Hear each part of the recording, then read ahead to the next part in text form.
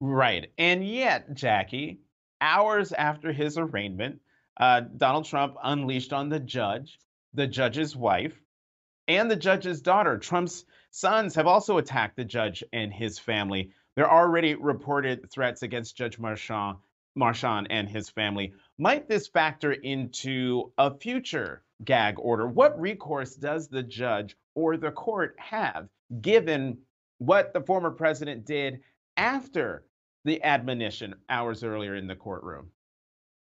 Well, it's sort of a lose-lose situation for prosecutors and for the judge here.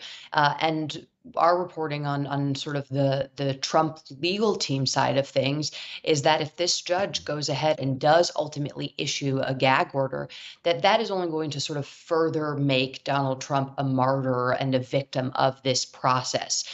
They will most likely continue to fundraise off of this case and these proceedings, and highlight the fact, if this judge does in fact implement some sort of gag order, that Trump is being silenced, and that this is just another example of the way that the judicial system is weaponized against conservatives. But what we do know is that if this rhetoric does continue, the judge did say that that gives him, as well as the prosecution, an opportunity to come back to the court and argue for some more limits.